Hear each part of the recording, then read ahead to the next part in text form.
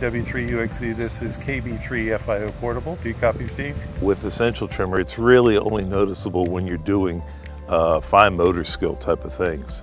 I've had it for over 40 years. I've been keeping an eye on some of the medical procedures over the years, such as the implants that they use. But then I heard about the focused ultrasound. I actually saw something on TV of a lady down in Virginia that had it done and how dramatic the results were.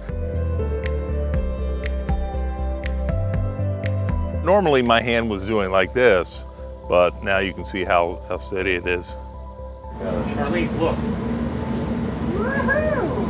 Oh my gosh! Got it!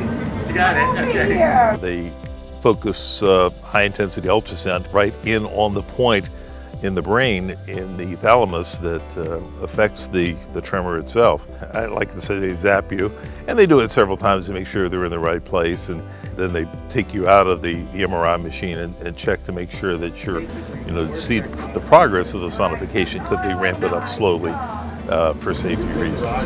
Apparently you found the right spot.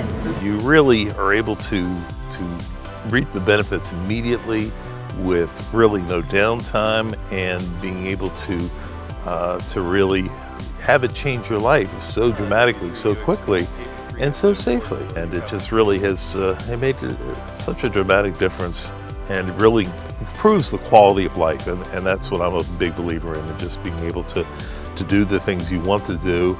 And a friend of mine is a piano teacher, and he offered to give me piano lessons. So I thought about it, believe me, I have.